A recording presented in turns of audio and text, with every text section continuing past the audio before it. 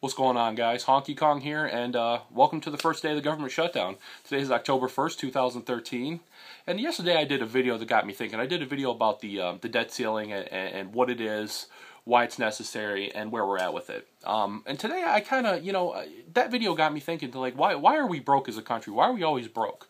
So I did a little bit of research, and just like anybody who's broke, they know when you're broke, it's because you spend more money than you bring in, and it's the same thing with our government. Last year in 2012, we spent $3.5 trillion while we brought in $2.4 trillion. Okay, so that we ran a $1.1 trillion deficit in 2012 alone. Now this is nothing new. This has been going on for many years. Okay, so those guys that want to just Obama don't blah bailouts blah blah blah blame Obama. No, it was going on long before him.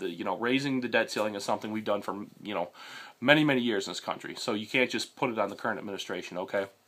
If you guys are interested in any of this information, it's all freely, very readily, and easily available. All you got to do is go to whitehouse.gov/OMB/historicals. OMB stands for Office of Management and Budget.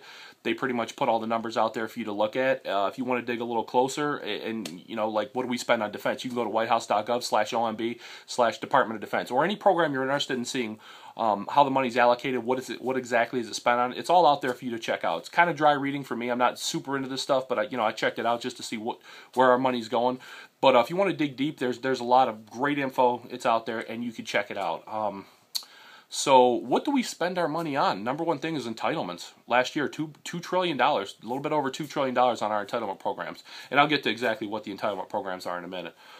Number two thing we spend our money on is our defense budget, $553 billion last year. Okay, so those are the two things that we spend the lion's share of our money on in this country. Now, what are entitlements? Entitlement programs are social programs that the government has in place for citizens of the United States who qualify for them. Okay, things like welfare, food stamps, Social Security, Medicare, Medicaid, federal employee pensions, including military guys, public housing, those type of things. Those are all encompassed into what we call entitlements. Okay. Now, most of the money is spent on three entitlement programs. All right, Social Security, Medicare, Medicaid. Those three things eat up. Those three things alone, SSI, Medicare, and Medicaid, eat up about 45% of the revenue we generate as a country. Okay, the defense budget eats up about 15% of the money that we generate. Now, one of the things that's very concerning about our entitlement programs to me is obviously what's going on with Social Security. You always hear a lot of people say, "Oh, Social Security, it's going to be gone. It's going to be gone. Is it going to be gone? Isn't it going to be gone? Are we going to?" Bush was thinking about changing it to like a 401k type deal. There's so many different things that's kicked around as to what's going to happen with SSI. And I'll tell you right now, what concerns me most about Social Security is starting in 2010, it was the first year where Social Security ran a deficit. Okay, now you're probably like, how is it a deficit? We pay SSI tax. True. But in 2010 and every year since then, we started to pay out more in Social Security payments than we brought in for the SSI tax. And it's a substantial amount. It's a lot of money going out. Just in 2012 alone, that fund, the Social Security fund, was negative $55 billion that the government couldn't cover from the SSI tax. For 2013, it's projected to be about $75 billion. Okay, I read a really good article where a guy wrote just an excellent article on Social Security, and his projections indicated that due to population growth, workforce, economy, there's a trillion different things that I don't understand that go into figuring this stuff out. But he projected by 2033 the SSI trust fund will be completely wiped out due to these constant deficits we're running. So that's definitely a cause for concern. You talk to a lot of people, you ask them, hey, why is America broke? Why is the country broke? A lot of people say bailouts.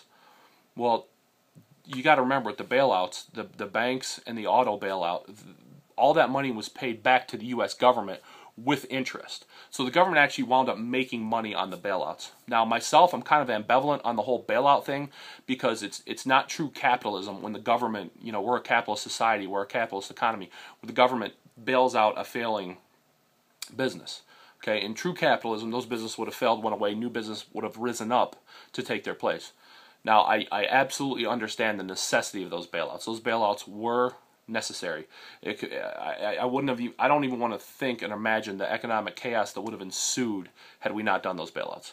So you know, as much as I don't like them, and technically it's not capitalism when that happens. Too big to fail is it's honestly it's you know, it's true. They were too big to fail. We just couldn't deal with that. But the bailouts were not the cause of this. We got our money back plus some for doing the bailouts. How do we fix this? I wish I had that answer, because if I did, believe me, I wouldn't be making YouTube videos. I don't know. You know, you got myself. I lean a little to the conservative side. You know, you got a lot of the far right guys say all entitlements need to end, they need to be shut down, and I don't agree with that. I don't agree with that at all. There always has to be some type of safety net for people when they need it. Now, I do think we need to take a good hard look at the money we're spending on these entitlements, okay? We need to look at the massive amounts of spending that's going out that's not necessary. How many people do you know that's on SSI that probably don't need to be on SSI that could work? You know, a lot of people for the past couple years have been on unemployment for just, you know, 2 or 3 years, give up, and then they're getting SSI pushed through. These things need to be looked at, need to be addressed. Now let me say, nobody's getting rich off of being on fucking food stamps or SSI. Okay, that's not happening. I get that. I understand that. I hope that nobody wants to just be on SSI for the next 20 years and live on a bullshit fixed income.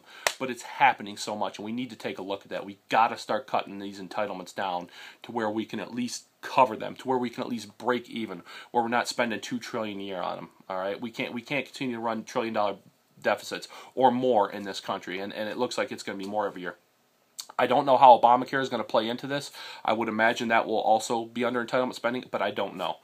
I guess from what I understand, the health exchange websites are up today. So if any of you go on them and check them out, please let me know. Leave me a comment of if you plan on buying the Obamacare, if you plan on buying the government-mandated healthcare. Let me know. I'd love to know what it's going to cost you a month. I'm very fascinated by that, to figure, you know, find out what people are going to spend. I read somewhere that the average price for the government-mandated healthcare for one person would be about $250 a month, and that was a national average of all the data they had gathered off these exchange websites. I don't know if that's true. It's pretty much all I got, guys. Any questions, comments, please leave them. I'd love to hear from you guys. You know, you can follow me on Twitter at BoneBrann, BoneBrann, and that's pretty much all I got. So if you liked the video, hit the like. If not, you know, whatever, let me know why. Talk to you guys later. Peace. Be safe.